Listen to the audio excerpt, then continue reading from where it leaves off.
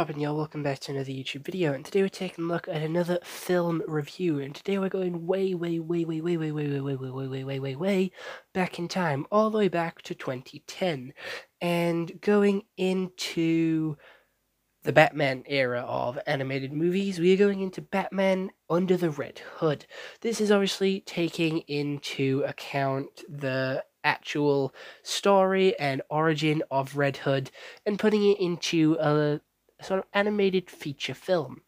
And I'm going to be honest, after watching a couple of the other animated Batman or DC related movies, I had to watch this one because Red Hood is in my top 5 favorite DC characters, along with Harley Quinn, Man-Bat, Flash, and Nightwing. They are just some of the highest sort of characters in regard to story and potential.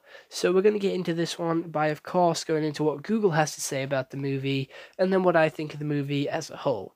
So, Google says, Red Hood, a villain who knows Batman every move, takes Gotham City by firestorm as he begins cheating it and cleaning it with the efficiency of Batman. The Joker then resurfaces to taunt this old nemesis, Red Hood. So the movie starts with Robin being kidnapped by the Joker and being beaten to death with a crowbar, as Batman is too slow in his Batmobile to get to him in time, and when he does get there, the building explodes and he actually dies. We then have, like, a magical time skip of Joker in Arkham and the Red Hood getting together Gotham's most wanted drug lords, drug dealers, and he's stealing sort of competition and money from the Black Mask, who we also see in Birds of Prey, but as of right now, he is the biggest drug lord in Gotham. So, with Red Hood taking most of his shit, there is a friendly little rivalry that they have, with each one stealing each other's cargo, killing each other's men, and they have a big drug fight, with Red Hood winning pretty much 90% of the time.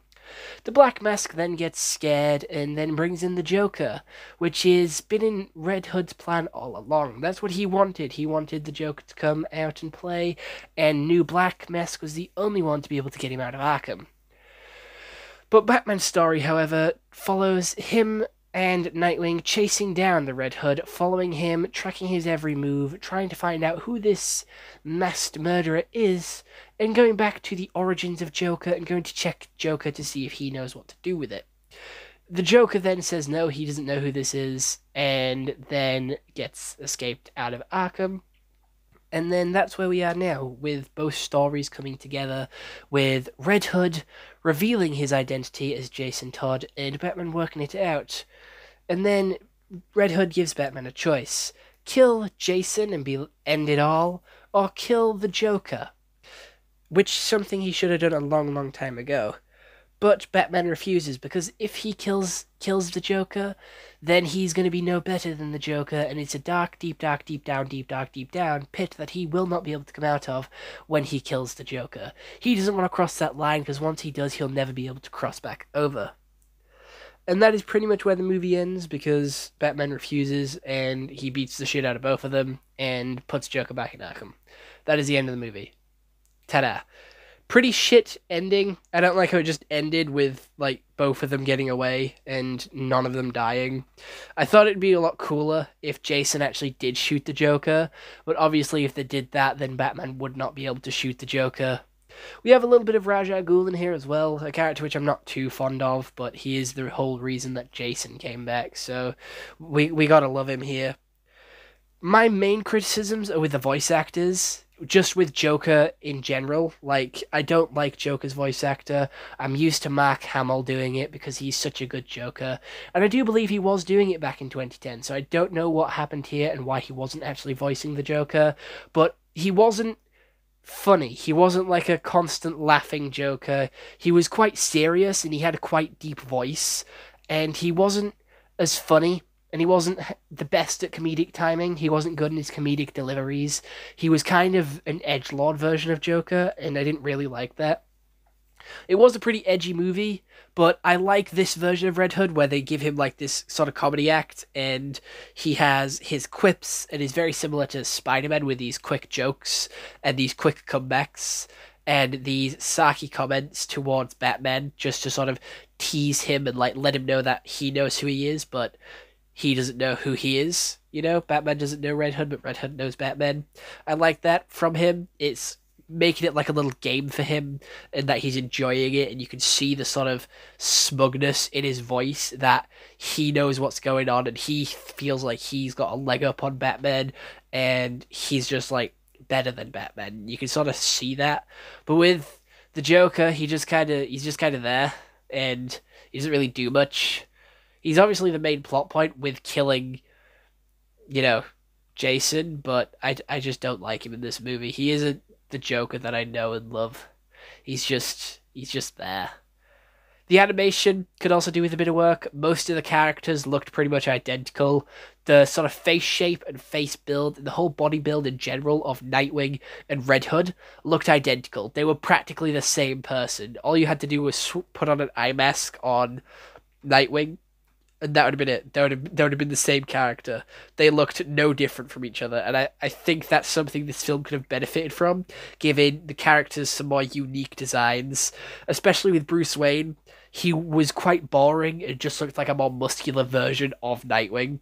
There wasn't much to differentiate all of them, other than their super suits.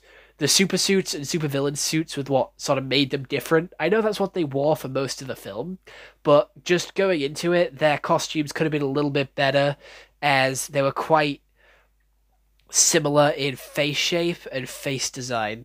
That is all. Like, everyone's face looked very similar. Alfred looked cool, though. I liked his design, and the Joker looked cool as well. His face definitely matched his voice, his sort of darker, edgier side with the sort of murder in him where he's killing Robin, something that we genuinely wouldn't expect the Joker to normally do. I'm going to be honest, he doesn't normally get away with killing anyone like this, so it's sort of a darker side to see of him because we never see him kill anyone in the Bat family that often, because obviously the plot protection that the Bat family has, but he definitely does have a darker side to him here. Everyone thinks Red Hood is sort of like crazy and sadistic from the Lazarus Pit, but he says he's just always been like this, and I quite liked that. I think like him going evil, not because of the Lazarus Pit, but because of what he saw the world to become after he died. I think that's a lot better story than just, oh no, the pit made him bad, the pit made him crazy. But other than that, that's all my nitpicks, really. The story was quite interesting. I liked the story. I liked how we saw Batman slowly figure it out. And I liked Red Hood's action and us slowly figuring it out as well. If we didn't already know who he was, slowly figuring it out makes it cool as well. Because they didn't actually give his name away. They didn't actually give him away. We slowly figure it out. But again, as I already knew who Red Hood was, I was already familiar with this story and I knew who he was, so it wasn't as big of a surprise for me. But first time watchers back all the way in 2010 would have probably been surprised by that. And I can admire that. I can admire and say a good design choice that was. I just wish the ending was a little bit more fulfilling. It was only an hour and 15 minutes, which actually shocked me. It was a lot shorter than I expected. But then again, movies back then aren't as long as they are now with the 2-hour blockbusters that we have with pretty much every Marvel and DC movie. And then we also have the likes of Dune and Jurassic World and Indiana Jones. All these longer movies are coming out, which is making film runtime being like 2 hours the more of a norm than it used to be, with the old ones being Lord of the Rings, and they were sort of like supposed to be the longest films of the time. But now we have stuff that beats that all the time. But that's pretty much it. I don't have much else to say for this movie, so I'm going to do some self-promotion. We always love a little bit of self-promotion. A little birdie, a little YouTube birdie has told me and pretty much spread some gossip to me that only 98% of you aren't subscribed, and that is a big chunk. Only 2% of you are recurring viewers and are subscribed. So if you're not subscribed and that subscribe button is red, and you do enjoy my content and you do keep coming back for more, please do press the subscribe button, as it does help out the channel quite a lot, and it's free. And you can always do it later if you turn out you actually don't like me and I'm not creating the content that you're here for. So there you go. Also, there is a link in the description if you want more of me. Again, if you do decide you like me and you want more of me, you can go check out my TikTok, my Instagram, my Twitter, my Cameo as well. Get me to say whatever you want for the low, low price of, like, I do believe it's £6. But yeah, let me know what are the movies you want me to see in the comments below. There's that as well. You can use the comment section to sort of ask me to review movies, anime, and TV shows. Something that I haven't already reviewed, let me know. I'll watch it as soon as possible, and I'll get a review up for you as soon as possible.